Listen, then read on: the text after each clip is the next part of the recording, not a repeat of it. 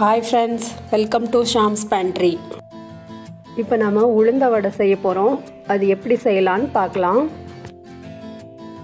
உளுந்து 3 மணி நேரம் ஊற போடணும். இப்போ 3 மணி நேரம் ஆயிடுச்சு. அது நம்ம இப்போ அரைச்சிடலாம். அது ஒரு மிக்ஸி ஜாருக்கு மாத்திடலாம். மாத்தி தண்ணி விடாம அரைங்க. தேவைன்னா கொஞ்சம் தண்ணி விடுங்க. ஒரு 1/4 கப் தண்ணி விட்டுக்கோங்க. உளுந்து இந்த அளவுக்கு திக்னஸ் இருக்கணும். இந்த அளவுக்கு நம்ம அரைச்சி எடுத்தாச்சு. வடை நல்லா கிறிஸ்பியாக வரதுக்கு 1 டேபிள் ஸ்பூன் அரிசி மாவு எடுத்திருக்கேன்.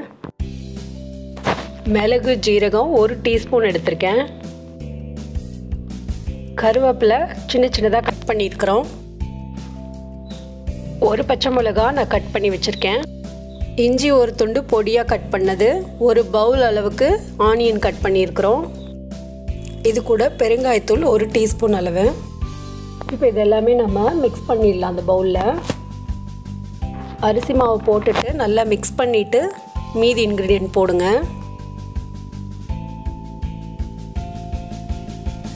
பச்சை மிளகா கருவேப்பிலை எல்லாமே சேர்த்து இப்போ நம்ம நல்லா மிக்ஸ் பண்ணிக்கலாம்.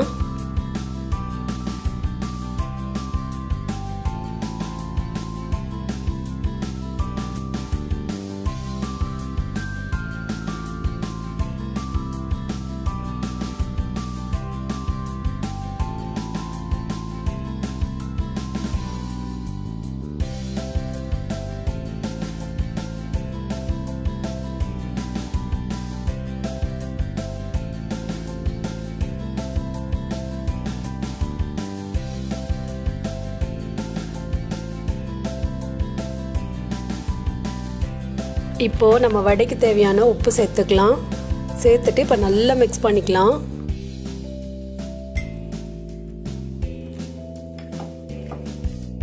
இப்போ இது ரெடி ஆயிடுச்சு. நம்ம இப்போ வடை போட ஆரம்பிச்சிடலாம். வடை போடும்போது கையில் கொஞ்சம் தண்ணி தொட்டுட்டு அந்த மாவை ஓட்டை போட்டு ரெடி பண்ணிக்கோங்க. இது போல் கடாய் சூடாயிடுச்சு. இப்போ நம்ம போட்டுடலாம்.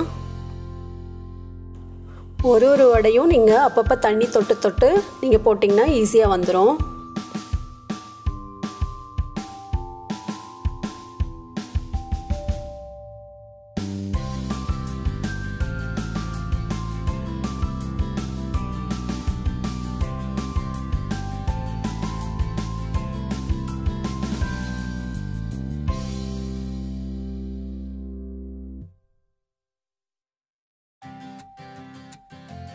வடை ரெடி ஆயிடுச்சு. நம்ம இப்போ இதை எடுத்துடலாம்.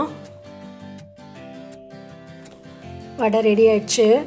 நீங்களும் இது உங்கள் வீட்டில் ட்ரை பண்ணுங்கள். இந்த வீடியோ உங்களுக்கு பிடிச்சிருந்தா கமெண்ட் பண்ணுங்கள், லைக் பண்ணுங்கள், ஷேர் பண்ணுங்கள்.